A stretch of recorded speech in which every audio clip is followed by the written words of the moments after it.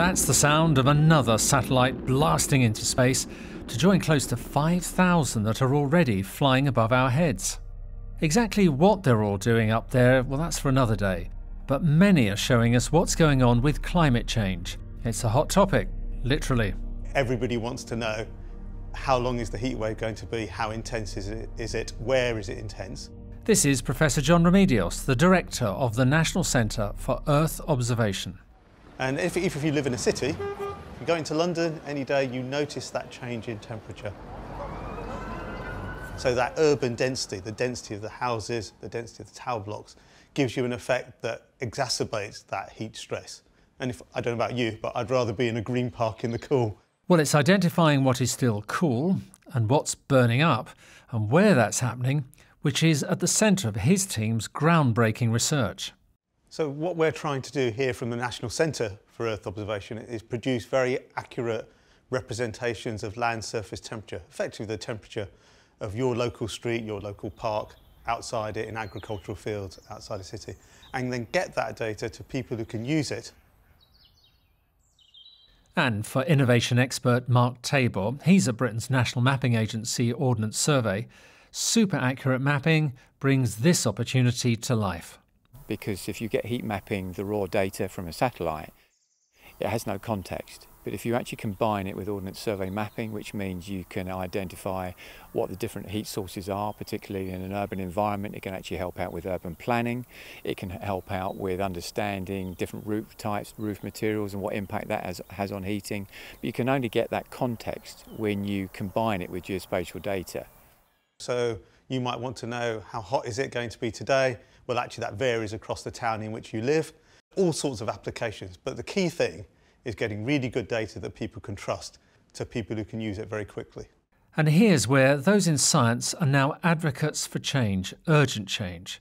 So we caught up with the lead spokesperson on climate at Ordnance Survey, Donna Lindsay, during one of her outdoor research trips.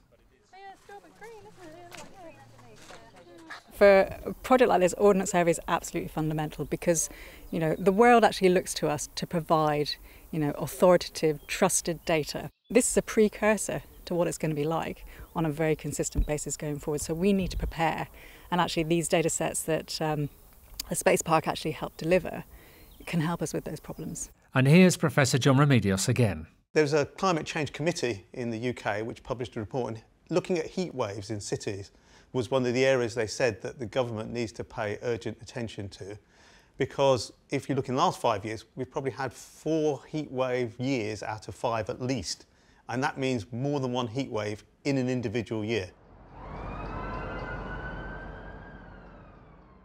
It varies a bit with position within the UK, but certainly in England, and as you go towards the big cities, particularly around Manchester and down to London, that increases year on year. Typically, every 30 years or so, you could see a estimated doubling of deaths from heat stress in those cities over the so double the next 30 years, double the 30 years after that. So it's a pretty significant effect. And so these sorts of data sets speak to that challenge around understanding heat waves and planning for the future so that we actually adopt measures which reduce the effect, if we can, and reduce the exposure to that heat effect. So we'll find out what can be revealed from space in a moment. But first, a bit more about the serious hardware that's up there. And that's with Dr. Darren Gent, and first, Abigail Waring.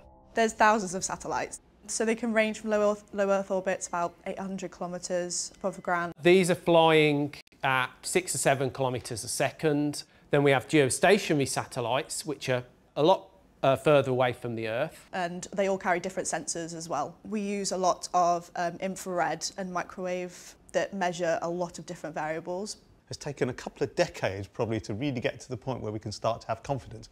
There's no other way of looking at these heat variations at the scales we're talking about, down to street level, really, probably about 100 metres.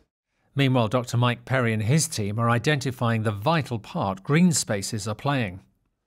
So the SIS is the systematic. Yeah. So it's always the same. You can see the impact as you move to more suburban regions where just that little bit of greenery in the back gardens, suddenly you see a decrease in the temperature. You can obviously see major parklands and they stand out, but what's really interesting to us here is that the parks don't just cool themselves down. You see almost a bleeding of the cooling effect away from the parks into the urban surroundings, showing the real importance of green space in cooling down an urban environment. For Professor Remedios, it's about the ability to record and reflect both the changes day to day and decade to decade.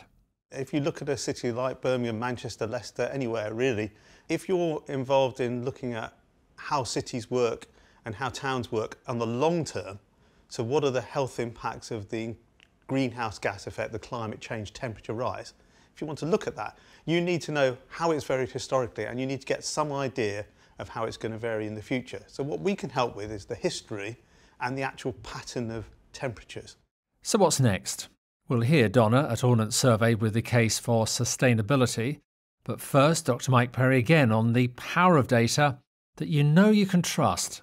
And that's what we're working towards here, to come up with robust practices that are accurate, that we can roll out over the whole of the UK and have users be able to come to it and know what they're going to get, ability for them to interpret it with the OS information, and we can do that across the UK. That would be amazing. And here's Donna Lindsay at OS again.